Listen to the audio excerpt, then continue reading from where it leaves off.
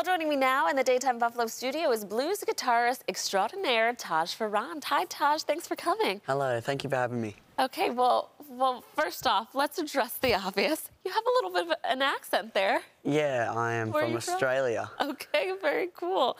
Now, you are going on tour. Is that correct? Or you're on tour right now? I'm on tour at the moment. Nice. Tell me about Ironworks. That's where you're doing your show, correct? Tomorrow night? Yeah, so just tomorrow night that I'm playing there. Tell me about how you got your start.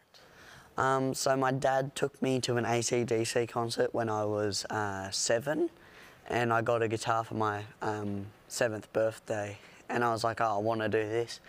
And I started taking lessons, and I got pretty good, so here I am now. Can you read music too? No, actually, I can't read music. I can read tabs, kind of, but it's more just playing by ear. Yeah, that is incredible. Thank you. How is that you're able to play at this level with the natural ability that you have with just your ear tone, right? It's, I don't know, it's like walking, it just kind of happens. You just woke up that talented, huh? Yeah, well, thank you. Now, you've been on Ellen and many other shows. What's it like to experience so much publicity at such a young age? It was pretty... It's normal for you? No, it wasn't normal. It was pretty weird at the start. I was like, oh, why does these guys want to speak to me?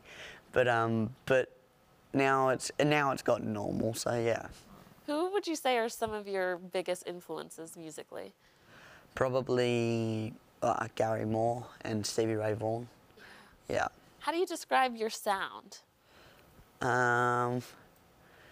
It's more blues rock than it is anything else. But I take a lot of stuff from like some metal songs and some like jazz and funk songs, so yeah. And you're pretty young, right? How old are you? I just turned 14 in May. You just turned 14, and you've already accumulated so much success. That must be super strange. You're like a teenager, but like you're this huge, iconic person. You've played with some big acts, guys. Yes. I'm going to read some of the people that you've played with. Carlos Santana, Kiss, the guitar player for Michael Jackson and Alice Cooper. I mean, the list goes on. What is it like to play with some of your heroes? That's probably the coolest part of what I do. I get to play with some of the people that I look up to. But yeah, it's really cool. And you've gotten some pretty big endorsements. What guitars are you currently playing with on tour? So I play multiple brands. I play Taylors, Kiesels, and mostly Fenders, and maybe a Gibson. So yeah. Tell me more about this tour. Obviously, you're here in Buffalo, but where else are you going? We go to Indiana. I think we go to Texas later on throughout the year. We're doing Florida as well at one point, so yeah. What would you say are some of your personal goals and aspirations for your music career? Well, my main goal is to be the biggest I can be, and be the best I can be as well. Well, you're on your way. Well, thank you so much. You have a #1 single on the charts right now. Tell me about that. So I released that not long ago. I wasn't actually expecting it to go #1 like that quick. I thought it was going to take at least a couple of weeks, but it debuted at #1, so that was cool.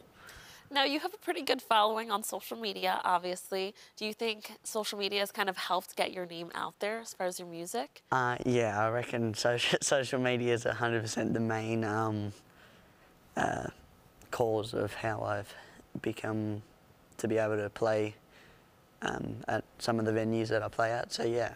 So where were you before you came to Buffalo? We were in Ohio.